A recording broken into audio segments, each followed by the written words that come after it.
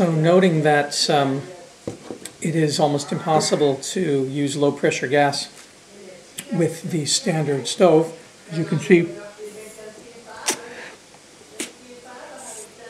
low as I might, nothing is getting through, and that's because this is supposed to use high pressure canisters. So we'll have to take this apart and see if we can find a pin is there. And there is the pin using a number 6 millimeter wrench.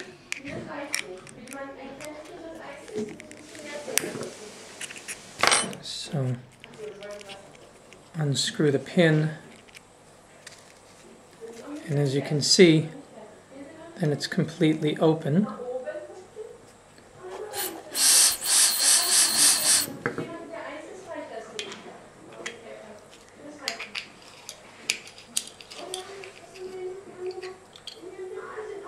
This goes back together.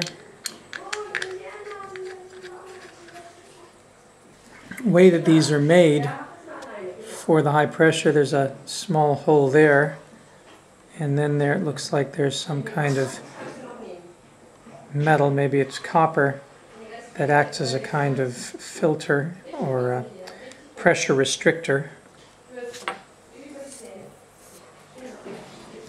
So we've just removed that. Then we can screw this back on.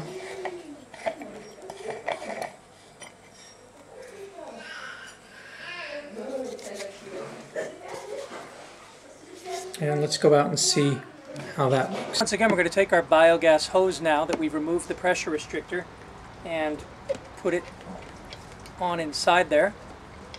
And because it's flanged, it makes a pretty tight seal. And then we're going to close this thing up so that no gas gets out while we turn on the gas. When we open it, we see that we get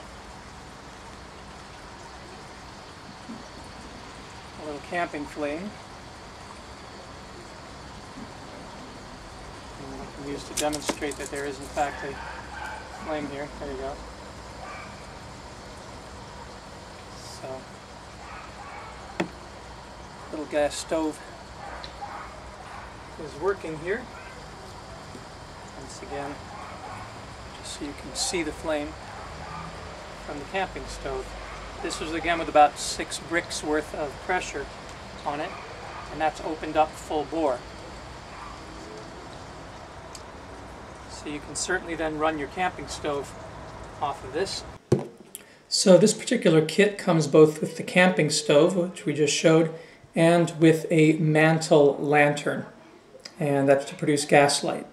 And that's what we want to see, is if we can produce the gas light without having to buy these ridiculous fossil fuel derived adventure gas cartridges.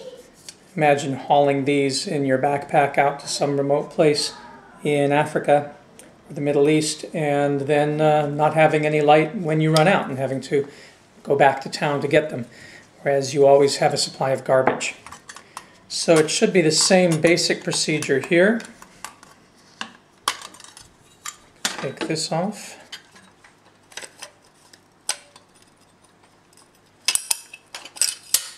Remove the glass cover. Carefully remove the mantle.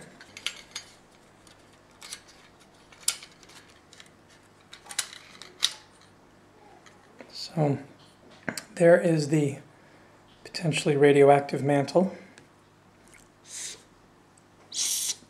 For this, you're going to need a number 19 millimeter socket wrench.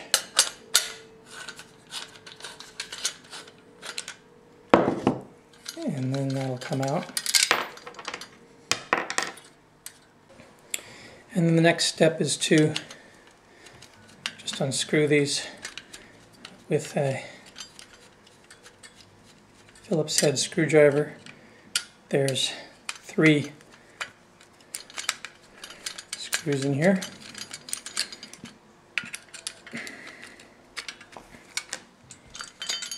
So this comes off, and a ring there.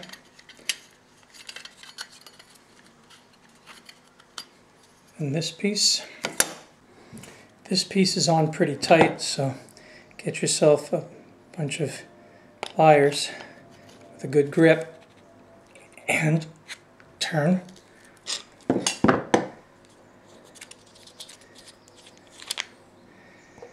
And there it is, that same pressure restrictor pin. It takes a 6mm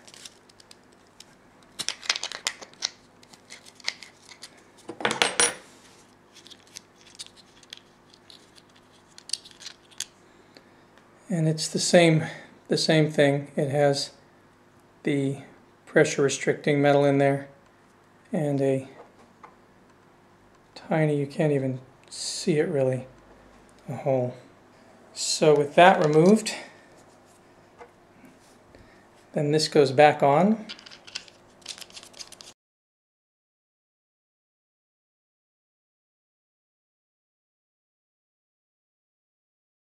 So now we are ready to do our experiment. This is the mantle, by the way. The mantle is made of silk or nylon or some other fabric that has been impregnated with a solution of thorium nitrate 99% and cerium 1%.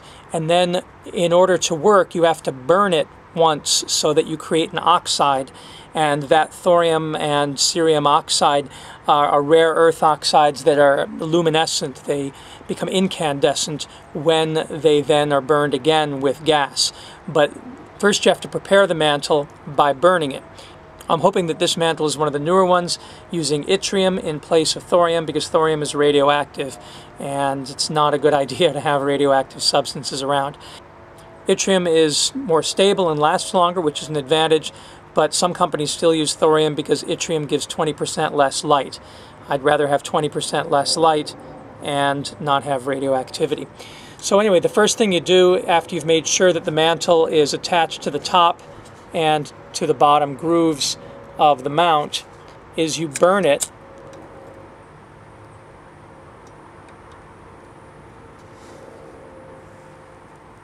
And you let it, again, you don't want to breathe that smoke because there's probably toxins in there.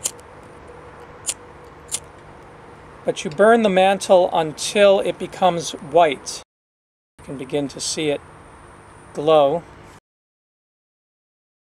You can see it's taking a while, but we are getting the whole thing white.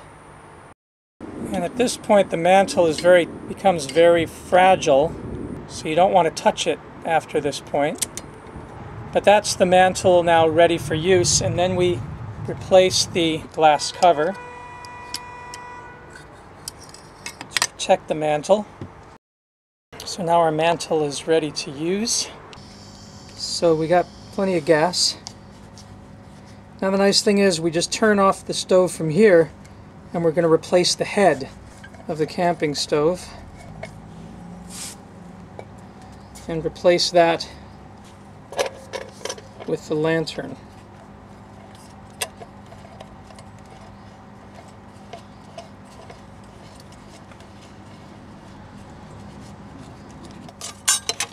To light it, we'll have to open it up, turn on the gas.